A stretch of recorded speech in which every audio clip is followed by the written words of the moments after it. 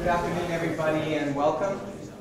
Welcome to the 43rd Schofield Memorial Lecture. My name is Gordon Kirby. I'll be Master of Ceremonies for the presentation today. So what I'll do is give, for those of you who don't know the history of Frank Schofield, I'll give you a very brief overview and then introduce our speaker for today. So the Schofield Memorial Lecture is dedicated to Frank Schofield. He was a colorful and influential pioneer of veterinary medicine in Canada. He emigrated from England as a teenager and entered OBC in 1907. Soon after graduation, he traveled to Korea as a Canadian missionary to teach bacteriology. Due to his activities in defense of Korean people against Japanese occupation, he had to leave Korea and return to OBC in 1921, where he worked for 33 years. On retirement, he returned to Korea to work for the College of Veterinary Medicine in Seoul. In recognition of his distinguished services to Korea's independence, Dr. Schofield became the only foreigner to be buried at the National Patriots Cemetery. While Schofield had many significant contributions to veterinary medicine in the first half of the 20th century, undoubtedly the most important was the discovery of an antithrombin substance in spoiled clover. His observation that only calves fed spoiled clover eventually hemorrhaged revealed a problem with blood clotting factors. The compound dicumarol was eventually identified and then developed into the anticoagulant warfarin. Dr. Schofield's discoveries were not serendipitous or anecdotal, but based on meticulous scientific inquiry. Schofield's systematic approach to veterinary medicine and his evidence-based campaign to promote best veterinary practice and improve health outcomes foreshadowed the acceptance of this approach as current dogma in both human and animal medicine and veterinary medicine. This Schofield Memorial Lecture celebrates Frank Schofield's life, his research, and his role as a motivational icon who undoubtedly inspired the many research achievements that have transpired here at OBC since. Dr. Schofield provides us with the incentives to achieve the highest standards of effort, intellect, and ethics, to practice evidence-based medicine, and to strive towards translation of our scientific discoveries into effective advances in both animal and human health. Our speaker today is Ian York. Ian is alumnus of the Ontario Veterinary College. He graduated in 1985 and practiced veterinary medicine until 1992. In 1990, he received an MSc in veterinary immunology under the supervision of Jan Thorsen. In 1994, he received a PhD in virology from McMaster University, and then was a research fellow at Harvard University until 2000. And then he was a research assistant professor at the University of Massachusetts Medical School and an assistant professor at Michigan State University until 2010. He is presently the lead for molecular virology and vaccines team in the Immunology and Pathogenesis branch, Influenza division at the Centers for Disease Control and Prevention in Atlanta, Georgia. His overall research program is in the area of molecular mechanisms of host immunity to viruses. His present research focuses on antibody-based and cellular immunity to influenza viruses, links between immunity and viral evolution and pathogenicity, and evaluating and improving influenza vaccination. So I was just informed that we should really give thanks to the U.S. Congress for making Dr. York available to us today.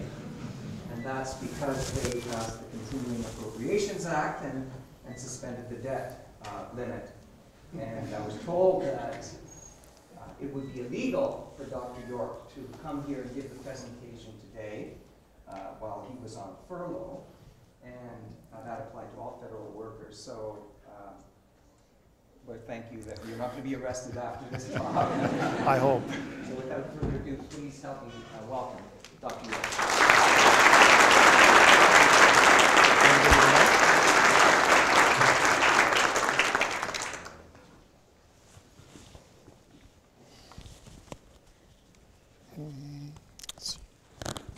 It's not going to work. How's that?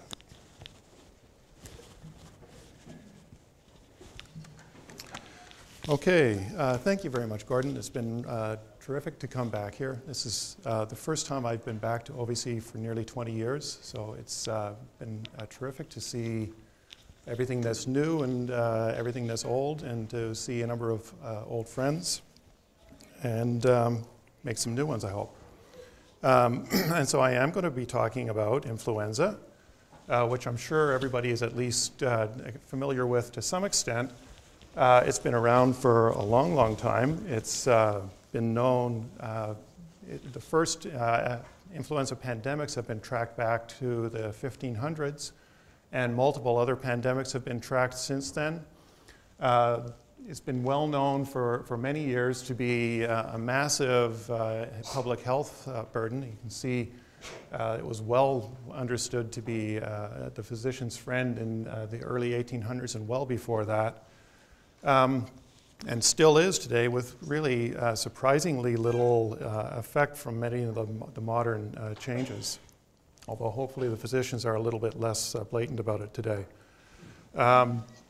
This is the obligatory virion portrait that every virologist has to show before they talk about it. I just want to make three critical points about flu before I start talking about stuff that's maybe a little more interesting. First of all is mutation. Flu viruses are RNA viruses, and RNA viruses mutate at an incredible rate. They have no error checking on their genome, and essentially every time a new genome is made, it has at least one mutation in it. So there's no such thing as a flu genome. It's a cloud of genomes that surrounds sort of a central average. And in that cloud is the virus is basically exploring a huge amount of genetic space and looking for ways to change and adapt and undergo new changes. So flu viruses change with incredible speed. That's the first critical thing. The next critical thing is the structure of their genome. Flu viruses have a segmented genome. They have 8 independent segments of RNA within their lipid envelope. And these components all can segregate independently. They're not physically linked in any way. So if two flu viruses infect the same cell, they'll make progeny cells, progeny viruses. Those progeny viruses will have every possible combination of all of those eight segments. And this is a process known as reassortment. Those of you who have taken virology will remember antigenic shift and antigenic drift. Antigenic shift is this reassortment process. But antigenic shift is not the only form of reassortment. Reassortment is really common.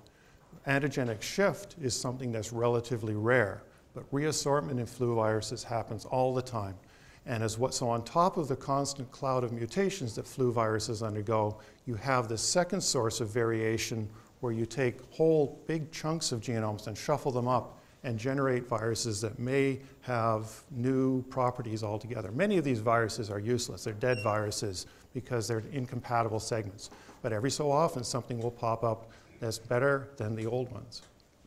So 2 sources of massive variability, and so that's really critical for understanding flu. The other thing, just as a technical note, is to talk about the 2 major surface proteins on the virus, hemagglutinin and neuraminidase, HA and NA.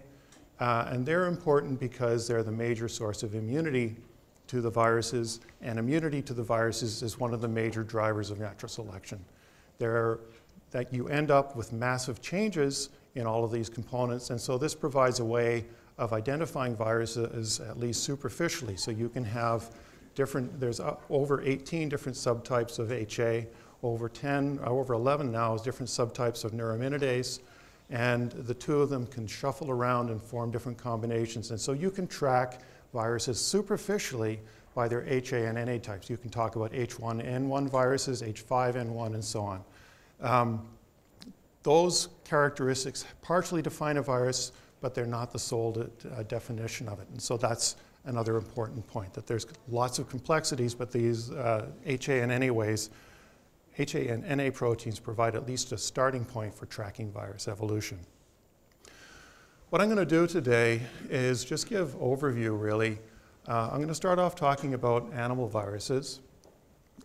We at the CDC are a component of human health and safety department. So our mandate is to look at human viruses. So I'll explain after that why we at the CDC are still very interested in animal influenza viruses. Then I'll talk a little bit about flu virus evolution and some of the complexities and drivers of that. And I'll end up with just a little bit of some research that's going on in my lab. And I picked this research not because it's a complete story or it's a massive story, but because it's something that I just think is actually very cool, so I hope you will as well. So avian influenza.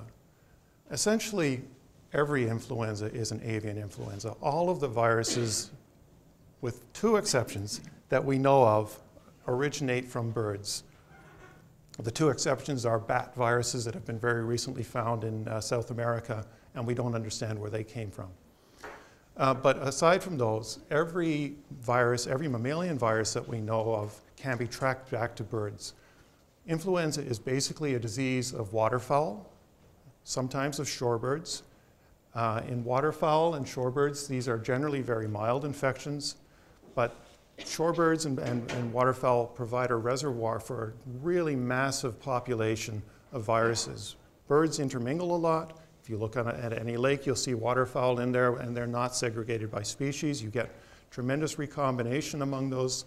There are literally many hundreds of different subtypes in terms of HA and NA, and of course, even more combinations in terms of the internal genes. So waterfowl are a reservoir. They're the natural host. They're a source of variation of the viruses. One of the things that's critical about the other thing about birds in general is that they're very mobile. They travel around geographically, they travel around in different environmental contexts. They're present in cities, they're present in urban areas and rural areas. They interact with poultry, and that's especially true in developing countries, so in Southeast Asia and so on. Most farmers keep poultry at least at some level in the backyard, and those birds can interact with wild waterfowl. And in some cases, the question of what's a wild and what's a domestic waterfowl is basically whatever you can get into your barn at night. And so these viruses can spread into domestic poultry, and they do spread into domestic poultry. And the issue there is that now, once the viruses become settled into domestic poultry like chickens or ducks in developing countries, then they're a source to interact with people. And so that's the concern of one of the major paths for interaction from viruses that start in waterfowl and move into chickens and then potentially move into humans. One of the other species, so avian influenzas are the basis for all of the mammalian viruses, as I said. And swine are one of the major reservoirs of many subtypes of influenza. And swine are, in North America, we think of swine in very large commercial operations. Again, that's not the case in developing countries where they're often backyard swine and interact with birds very much. The situation of swine is kind of different because they're capable of being infected directly by avian viruses, and they're also capable of being infected directly with human viruses. So swine have the appropriate receptors and the appropriate physiology that they can be infected from both ends with purely avian viruses, with purely human viruses, and then these viruses have the potential to mix and reassort. The history of flu in swine used to be fairly simple. So in 1918, the H1N1 pandemic virus, which infected humans, jumped from humans into swine. And for many years, that was a dominant influenza strain in swine. It was a much less virulent strain, of course, but it was still recognizably the same strain as caused the human pandemic in 1918. Then some complexities happened. A purely avian virus jumped into swine in Europe. That complicated things somewhat. And then a number of human viruses. The human virus situation became more complicated as H3N2 viruses also moved into the human population. Those jumped back from humans into swine. And then in the 1990s, for reasons we don't understand, viruses in swine basically went nuts. They started recombining with everything. Now there are many different subtypes. They reassort with each other at a crazy rate. Their internal genes are a mess. They're mixed up with all sorts of things, as well as the HA and NA.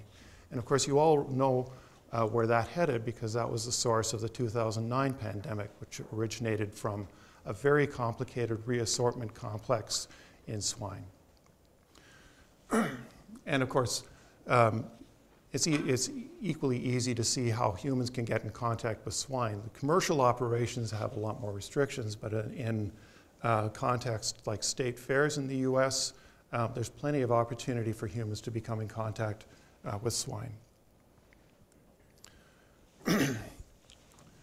So I covered all this stuff. One of the critical points about swine, in humans, the subtypes of flu change rapidly. There's a very interconnected population in humans. There's a lot of sort of a dominant population immunity. I'll show you this more later on. But you get a continuous progression of changes in human influenza viruses. In swine viruses, because pigs are much shorter lived, because they don't get vaccinated as much, at least not on the same sort of global common scale, the flu viruses don't tend to evolve as rapidly in terms of their antigenic nature. And so what you have in swine is kind of a fossil record of human viruses. There's viruses in swine that are antigenically similar to the human viruses of the 1990s, of the 2000s, of the mid-2000s, of 2008. So the viruses from 2008 we're all immune to. The viruses from 1990, most of you guys are probably, from the mid-1990s, most of you guys are probably immune to, but there's a large population of people under maybe 15 years old who are not immune to those viruses anymore. We've passed on. They are still persisting in swine, but humans no longer see those. So swine potentially act as a reservoir of old flu strains that could potentially come back to bite us. The other two mammalian species that are commonly affected by influenza are horses and dogs, and I'm going to treat them together for reasons you'll see in a minute. Horse flu has been around for a long time, again, very well recognized. This is a cartoon from an equine panzootic influenza that hit North America in 1872. It was a very mild disease. It didn't kill the horses, it just made them really sick. It hit New York, and literally overnight, every horse in New York was too sick to pull a wagon, including the zebras in the zoo, and it shut down the city. That was a form of transportation at the time. After a few days, the horses were all back, but for nearly a week, the city was shut down, and the virus continued to progress across North America. City after city was progressively shut down as the virus jumped into each one. The guys on the western coast watched it coming, and there was nothing they could do about it. There have been two major strains of equine influenza. One is an H7N7 strain that went extinct in the 1970s. And that's, again, a common factor. We see new viruses appearing. We also see old viruses disappearing. We don't understand why either of those things happen to any large extent. The strain that's common in horses today is an H3N8. As you can guess by now, that's an avian influenza virus. It jumped into horses in the 1960s. And then in the 2000s, that virus jumped from horses into dogs. That's why I'm treating them as the same thing. It's essentially the same strain, although now the dog strain has become much more dog adapted and doesn't replicate well in horses. There are other strains of these viruses that are sporadically seen in different areas, and I'm not going to talk about them. So the reason we're interested in these viruses is not, as a vet, I'm interested in them because they infect animals. As a CDC employee, I'm interested in them because they have the potential to infect humans, both either directly from birds or via an intermediate host like swine. And if we look at the the sources of the last pandemics, we can trace back subtypes of the pandemics back to 1918. Before that, we don't know what the subtypes were because we can't do molecular biology. As you probably have heard, the 1918 virus was isolated from soldiers who died in, I believe, the Arctic and were buried in permafrost, and the virus was isolated from them after some 90 years or so. So we know the subtypes of these viruses. This is an avian virus. This is an avian virus. This is a virus that has avian surface proteins and some human internals. In 1976, there's what's called a pseudo-pandemic. This H1N1 had disappeared in 1956. When H2N2 appeared, somehow it made the other virus go extinct. In 1976, H1N1 reappeared, except that it didn't reappear after 20 years of changes. You can look at the genome of flu viruses and you can count back how many years they've been evolving. Because they mutate so rapidly, you can count back and you can see how long these viruses have gone. This was a virus that was a 1955 virus or so. So it arose from somewhere in the east and is very clearly a lab escape. So this is somewhere in the east, in Russia or in China, Japan, somewhere in that area. Some people had been doing research on this virus. It escaped, it caused a pandemic, and is back with us, and it hasn't gone away. Which we are very aware of at the CDC as we do research on things like H2N2. And then in 2009, there's the exception. We have the H1N1 pandemic. So at this point, you know, the CDC was pretty sure they knew at least what to expect for a pandemic, right? They were pretty sure it was going to be an avian virus, pretty sure it was going to come from the east, as all of these other viruses did, from areas where there was a lot of interaction between wild birds and backyard flocks, for example. And then, of course, this virus came out of Mexico, and it was a swine virus. George Klein once said that the stupidest virus is smarter than the smartest virologist.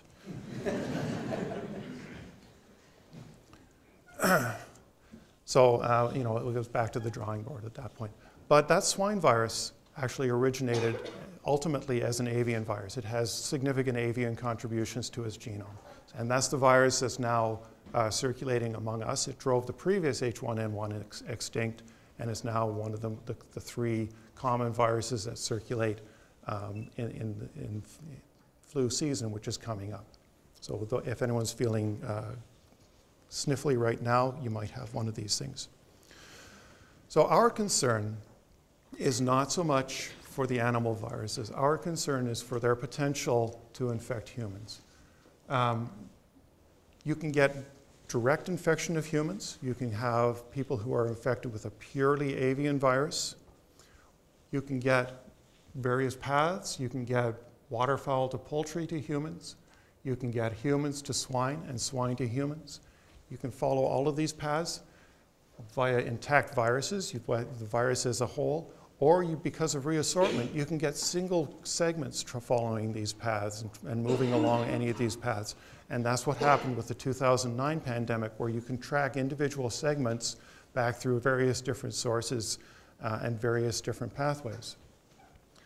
And so, you know, this is showing what the potential of what could happen.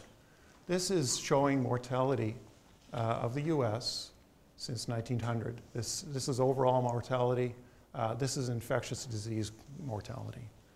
And you can see, you know, that mortality has really improved a lot as nutrition improved, as sanitation improved, as vaccines started to kick in. But you can also see right here in 1918 what happened. And that massive spike in US deaths is 1918 pandemic. That's a virus that within a month covered across the USA. Within less than 6 months covered the world and killed 50 to 100 million people. And that's what the potential of a flu pandemic is. So could that happen again? Are there avian viruses that are jumping into humans nowadays? So here's some of the zoonotic diseases of humans, of animal influenza viruses since the 1990s or so. H5N1 is probably one you've all heard of. This is the one that most people think of as bird flu, avian flu. That appeared in 1997, reappeared in the 2000s. It's infected well over 600 people, which is not a very large number on a global scale and over many years. It's killed about well over half of those people, so that's obviously a source of concern. If we look at some of these other viruses, there's these H7 viruses, rare causes of human infection, but they have the potential. If we look at this H7N7, that represents basically a single outbreak in 2003, and then it disappeared. If we look at this H7N9, you've probably heard of that as well. That's a virus that moved probably from poultry into people in China this spring. It infected a large number of people, 100 odd people in the spring. The authorities shut down the domestic poultry markets in there, and the virus disappeared. But many of these viruses, as you know from experience, like to circulate in the winter. We're now back in winter, and there have been more cases. This needs to be updated. There's now 137 cases. There's been a couple more this fall. And then there's this one, the H3N2V. That's a swine virus. It originated as a combination of human viruses. As I said, swine do just crazy stuff in terms of reassortment. This has a wild combination of genes. But it's basically an H3N2. H3N2 is one of our circulating viruses that we mostly have reasonable immunity to. As I said, swine preserve fossil viruses, and this is a virus that most people, especially young people, do not have good immunity to. These 300-odd cases are almost all children. They're almost all children who were kissing pigs at the state fairs. You can see what happened here. We had a few cases in 2011. I think there were 12. And last year, there were over 300. And then this year, when we were expecting to have many hundreds, there was almost nothing. The virus is, either the virus or the pigs or somebody is doing something that we don't understand. And just to put this into a little more context, this is the case fatality rate. H5N1, which is, of course, it has been a major concern for a long time, has a very high case fatality rate of over 60%. These guys have all been very mild cases. There's only been a handful of them, so we don't know what potential mortality rate is. There have been no deaths. They've all been very mild diseases. The 2003 outbreak I mentioned had one death. That was a veterinarian who visited the poultry farm, but apparently didn't touch any chickens. The H7N9 outbreak that's ongoing right now in China has a 20 or 30% mortality rate. And the H3N2 swine virus, almost all very mild cases, one fatality in an immunocompromised person. So you may be thinking, if we look at something like this, a 1% mortality rate may not sound very high at first glance. But if we think about the 1918 virus, that had a 2.5% mortality rate, and it killed 100 million people. These pandemic viruses, when they move into the human population, infect 50 to 70% of the population. Right? So if you look at the global population, that's 3-4 billion people. It doesn't, 1% of many billions of people is a large number. So even small case fatality rates cause a huge burden with flu. The seasonal viruses, the 2009 virus, the pandemic virus, which had a very large economic burden, had a low mortality rate of 0.01. We have no idea what causes the differences in these mortality rates. So what can we do about this? And I've already pointed out that flu viruses change at a tremendous rate, both through mutation and through reassortment. So they're moving targets. We've talked about these things. We talk about them as antigenic shift and antigenic drift. Again, I want to emphasize reassortment does not only mean antigenic shift. Reassortment can change the personality of the virus in many other ways. just as mutation can change the personality of the virus in many other ways. So these viruses are changing all the time in their characteristics. And that means their ability to infect new hosts, their ability to cause disease, their ability to cause severe disease, to transmit between individuals, and so on. So reassortment makes new viruses. And it's common. It's something, you know, it's maybe 1% of flu viruses are examples of reassortment. Which again, 1% doesn't sound like a very large number, but we're talking about, you know, very, very large numbers of infections. That's the reassortment history of the 2009 pandemic. And that's what most swine viruses look like right now. If we track back far enough, each of these lines here represents one of the 8 segments of viruses. We've got classical 1908, we've got avian virus origin, we've got 1918 origin, we've got avian viruses from Europe, we've got H3N2 viruses from humans, all rearranging and reassorting at an incredible rate, and then spitting out at the other end a virus with completely new properties that we had not seen before, but that was very well suited to very efficient spread between humans. Fortunately, it also had a low mortality rate, but we have no idea why that's the case.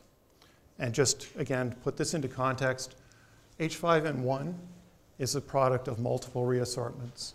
H3N2 is a swine virus. It looks like the one I just showed you. It's crazy reassorted.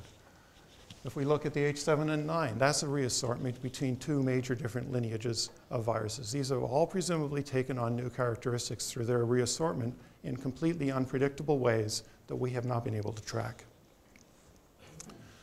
And mutation is even more complicated. So in mutation, you've got every virus is a mutant, essentially. There's no such thing as a non-mutant influenza virus. It's just a cloud of viruses of different variants, each with slightly different capabilities surrounding an average. Because every time you infect a new host, you're making hundreds of thousands of new viruses. That means you're making 100,000 new mutants with every infection. And there's lots of infections every year. Of course, mutation and variation in general plus selection equals evolution. And evolution in flu is very, very fast. We routinely see new variants of flu within a couple of days, certainly within weeks, always within a year. And that's why it's a moving target. So the virus is never the same. We can prepare for the viruses that we're seeing today. We can make some guesses for the viruses we're going to see in 6 months. It's really tough to figure out what we're going to be seeing in a year. If we're thinking about what's driving evolution, so I said that variation plus natural selection drives evolution. We know that in humans, at least, one of the major drivers is population immunity, and that should not be surprising. That's a major source of evolution for most viruses. We all know that flu viruses rapidly change their immunological characteristics because the flu vaccines have to be changed every year. And that's because every few years, the flu viruses change their personality so they're no longer susceptible to the vaccine. And that's not random. That's because the population immunity that was bolstered by these vaccines as well as by previous infection is driving these viruses to form a new successful lineage that's no longer inhibited by these and have a new population to replicate in once again. This is a phylogenetic tree just showing the surface HA protein, the major immunological protein of H3N2 virus. That's a virus that was an avian virus that jumped into humans in 1968. And here we're tracking the evolution through 2002, so 34 years. Each of these colors represents a new vaccine formulation. So for several years after introduction, the virus didn't change antigenically, and it was controlled by the same vaccine. Then in 1972, there was a new vaccine introduced because the virus had changed. 1975, 1977, and so on. What I'd like you to look at is this really nice diagonal pathway, all right? So what that's telling you is that the global virus population is changing as a unit, all right? So these are not clustering and spreading out as a bushy branch. This is a tree that's moving in a single direction. And I'm going to compare that to H5N1 viruses. This is half the period of evolution. So this is since 1996. This is in a smaller geographical area because it doesn't include North America. And this is in chickens almost entirely. The virus is also in wild birds, but it's a lot harder to find surveillance information from wild birds. So most of our surveillance information is a little indirect for that. But this is chicken information. And what you see is a very different picture, right? You see a very branchy version. And these are pretty much regional variants. You have Southeast Asia variants. You have Indonesia, India. You have the Middle East and Africa, Egypt, and some other countries around there. And each of those is moving in its own direction. These viruses in poultry are not as interconnected as humans. Essentially, the entire global human population is a single evolutionary unit as far as flu viruses are concerned. They can spread through the entire globe within weeks. And you probably remember again, in 2009, the virus was identified in Mexico in April. Within a few weeks, it was in Australia, it was in Europe, it was all the way through the US, it was in Canada. It only took a few weeks for the 2009 pandemic to spread. Humans are really interconnected. And they don't even need airplanes to be interconnected. Because if you look back at history, pre-airplane, even pre-railroad, in the 1873 pandemics, you can still see the virus spreading around the world within 6 months. Humans are really interconnected, chickens are not. And so what you have is communities of chickens where the virus can independently evolve. And it moves in its own individual direction. And that's why you have this cluster. But what that means is that you don't have a single virus to deal with as you do with the H3N2 I showed you, where there's just a single point to that pathway. You have a really complex series of viruses moving off in different directions. So for example, in remember this is half the period I showed you for the H3N2. This is one area, this is Southeast Asia and China. And if we look at what we would need to cover some protection, not great protection, but some protection against these viruses in humans, it would take at least 10 vaccines to do that. So, in humans, one virus, H3N2, it needed 10 vaccines over about 34 years. So that's a lot. That's more than we have to do for most viruses, right? But it still is manageable. If we were looking at H5N1, that's one subset of one strain of one avian virus. Remember, there are hundreds and hundreds of different avian virus strains out there. And in half the period, it would need at least as many vaccines and probably a lot more. So at the CDC, thinking about prevention, our only tool for, one of our only tools for prevention against flu is vaccination. There's really very little we can do in terms of, conceivably antiviral resistance and antiviral drugs and so on are just not practical for the kind of numbers that we'd be talking about in any kind of pandemic situation. So we have to be thinking about vaccination. And that's not possible. I just showed you that we can't even do that for H5N1 in any practical way. So what do we do? We have two choices. One is to do risk assessment and minimize the number of vaccines that we would have to make. And that's really the only tool we have right now. That's guesswork.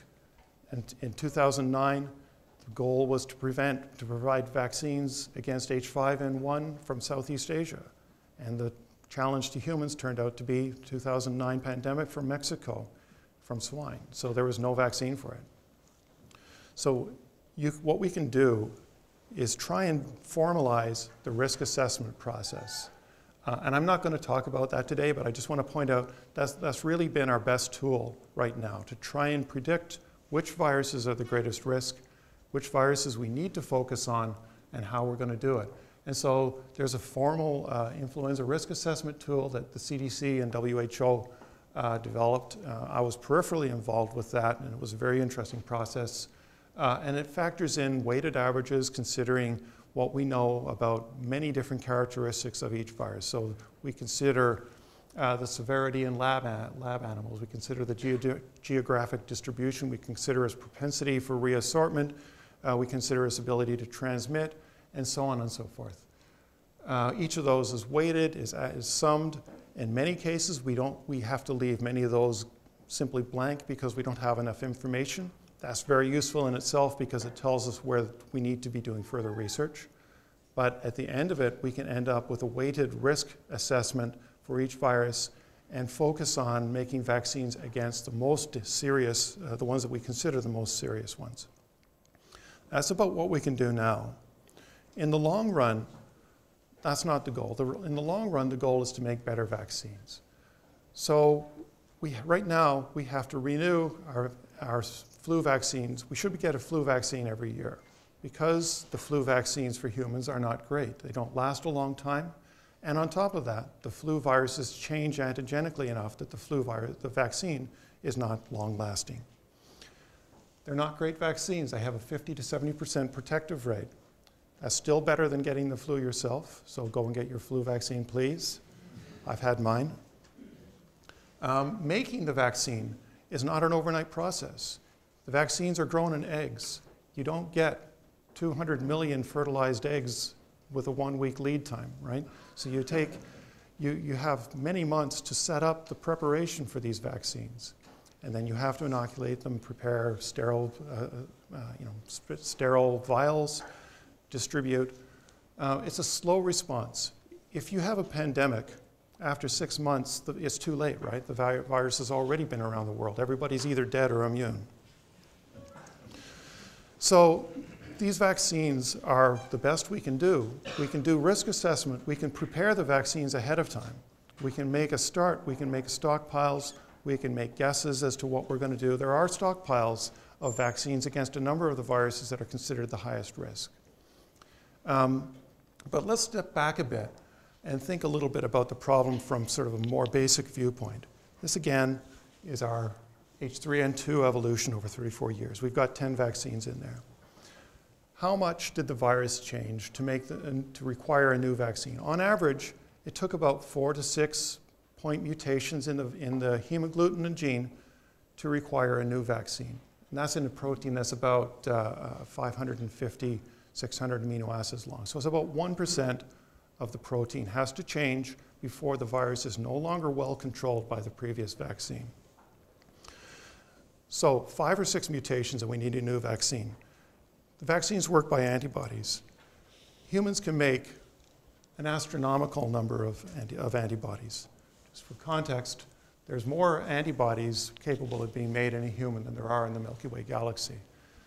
So if we have the potential to make 10 to the 12th different antibodies, how come the virus can escape that huge potential repertoire with such a small number of changes? And we don't know the answer, but this is what I'm going to talk about that's ongoing in my lab. The flip side of that question, of course, is can we stop that? And is it possible to make a vaccine that ignores these 5 or 6 changes and continues to protect against the virus for a much longer period? So if we can make a vaccine that's good for 10 years, if we can make a vaccine that sees many of the branches on that bush of the H5N1 that I showed you, then that would change the story a lot. You know, we'd have a much better protection. Our risk assessment would be much easier because we could make coverage of a much wider range of viruses. So far, we cannot do that. And so the question is why we can't. So the project that I'm going to talk about now is single-cell cloning. So what we basically did is we immunized mice with 2009 pandemic virus and vaccine. We purified individual B cells from them. B cells are the antibody-making cells. We cloned from these individual B cells the antibody genes, and then we analyzed them to see what was going on. And I'm just going to quickly remind you, for those of you who haven't looked at immunology for a while, that this is roughly what an antibody looks like. It has a heavy chain, a light chain. They're held together by disulfide bonds. Up at the tip, you have a number of copies of a variable region that physically bind to the antigen. It's this region that we cloned. We didn't bother cloning this down here because we know what that looks like already. That's the same as a constant region. This is different. These are the ones that have the 10 to the 12th different possibilities. And so that's the region that we clone from these B cells. And that's as much as I'm going to do to talk about the methods of today. So I'm just going to ask you to take my word for it that we did actually do these experiments, and they showed what I'm going to tell you. We ended up cloning 50-odd antibodies. This is technically very difficult work, by the way, and I was fortunate that I have two molecular biology wizards in my team who were able to make this work with a great deal of effort. We confirmed that these antibodies are specific for HA as they should have been. And then the next question we asked is how variable is the antibody response to flu? In other words, we know that it has this enormous potential repertoire against flu. How big is the actual repertoire? Is there only a single antibody that can protect against it? Are there a million antibodies that can protect against this? And this is just one of the ways we looked at this. This is a heat map showing similarity within heavy chain and light chain. These are the different clones that we made. Red means they're very similar. And so what you can see, if you look at the light chain, you can see that we pulled out a big bunch of protein of variable regions that were identical. We have this big patch here. We have this patch here where we're essentially identical light chain sequences. If you look at the heavy chain, we have this patch here where there's fairly good identity. And even over here where there's not actually identity, you can see that the variable regions were actually very similar. And so without going into the molecular details, what it looks like here is that there's various paths for this antibody, but they're all focusing down on a similar sequence because there seem to be only a very limited number of sequences that are capable of being functional antibodies against HA. And when we plugged these into various equations. The approach that we used is basically the one that ecologists use when they're trying to ask how many species they are. You go out into the Amazon jungle, you capture butterflies, you ask how many times you capture the same species, and then you go back and you use that data to estimate how many butterfly species there are in the entire Amazon. We did the same thing for antibodies, and we concluded that from the amount of repetition that we saw in our very limited sample, there's really a fairly small number of antibodies in our repertoire. We estimate that there's somewhere between, there's less than 150 heavy chains, less than 50 light chain families. And that, again, in the context of this enormous potential repertoire, this is a really small number. At least to me, it seems like a really small number. There's potentially more diversity than that for various reasons that I won't go into. I'm happy to talk about it afterwards if you like, but we think that there's potential to have more than 150. We suspect from what we're seeing that the repertoire is less than 500. So if the repertoire is less than 500, if there's only 500 antibodies that are giving protection against flu, then I think it becomes a lot easier to understand how the virus can escape from that, right? There's a limited number of antibodies. They're recognizing various points on the protein, but again, there's some overlap. Even viruses that have different sequences are seeing some similar regions. And so with this sort of limited repertoire, it's much more practical for the virus to escape, so long as these antibodies really are specific for this particular HA that we raised them against. And so that was the next question we asked. We took these hemagglutinins, so what we had done with them is we cloned them into a background that we were able to express them, purify them, and assess them in standard immunological assays.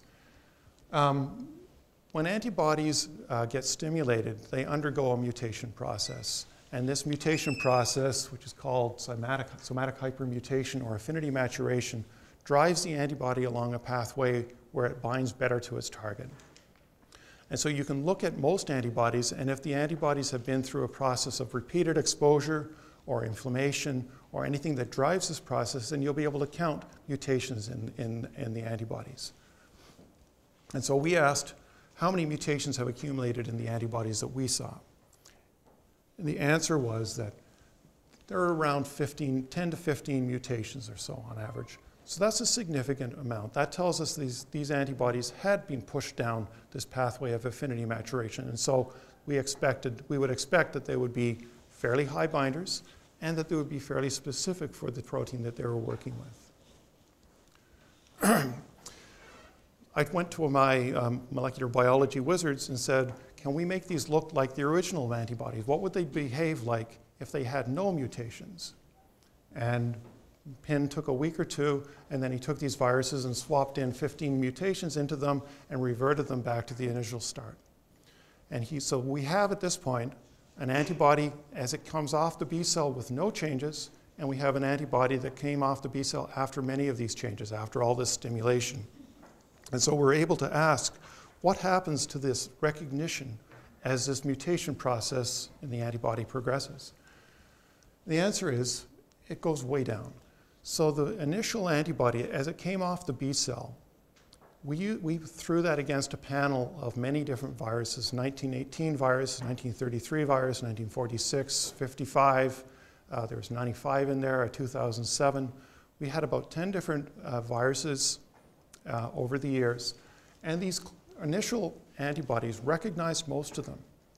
So the antibody, as it came off the B cell in its very early stages, was very broadly cross-reactive. And remember, that's our goal for vaccines, is to make antibodies that are very cross-reactive. But as it moved down this mutation pathway, it lost that cross-reactivity, and it really only recognized well one virus at the end, the one we immunized it with. And finally, what happens to the affinity? Remember, this process is called affinity maturation, and it's designed to improve the quality of the antibody. And here we saw what you'd expect, that the initial virus can recognize the initial antibody can recognize many viruses, but it does not do a good job of it. All of these viruses bound with low affinity. In some cases, we were just barely able to detect the binding. In some cases, we were easily able to detect the binding, but it was still many hundreds of times worse than the binding of the mature antibody to our protein. So what this is telling me, first of all, the initial antibodies that come off are low affinity but very broadly cross-reactive. Is a low affinity antibody sufficient to give protection? So we have to test that. The odds are that it probably is. If you get enough of this antibody circulating in the serum, these are very likely to be protective antibodies against a wide range of viruses. So what's happening is that we're starting off on our very first exposure to flu virus. We're probably starting off with a bunch of very poor quality antibodies that offer us good protection against many, many viruses. Most of you probably saw your first flu virus when you were about 2 years old. And then you saw your second one when you were about 3 years old, and your third one when you were about 4 or 5. And you've probably seen 10, 20, 30 different flu viruses along the years. And each of those has pushed your antibodies along the pathway of better affinity. Your antibodies are now much more effective than they were when you were 2 years old, but they're seeing a far smaller range of viruses. So at least that offers a potential goal. We know that now that there are cross-reactive antibodies, and by the way, there's lots of other evidence for this. This is not the only line of evidence for this. Broadly cross-reactive antibodies have been found from people infected naturally with flu virus, but they seem to be very rare. Those are high affinity broadly cross-reactive, as well as some low affinity ones. So this pathway is a real one, it's not just a mouse one. We need to figure out how we can push it along that way, how we can push affinity without losing this cross-reactivity. And we think there are ways to do that. And how we can work with this to produce a vaccine that has the potential to make at least a moderately cross-reactive, moderately high affinity vaccine that's capable of giving resistance to many different viruses. And that's really the goal of a huge amount of flu research around the world. I'm going to stop there and thank the people who did the work. This is most of my team. This young lady is not yet a member of my team. Pin and Jason are the guys who did most of the molecular biology on the antibody project I talked about. We had tremendous help from Robert Barrington at University of South Alabama, without whom we would never have managed to clone these antibodies. And April, who's now in the UK with a flu vaccine company, but who started this project in my team a few years ago, got it up and working. And so I'm going to stop there and be happy to take any questions.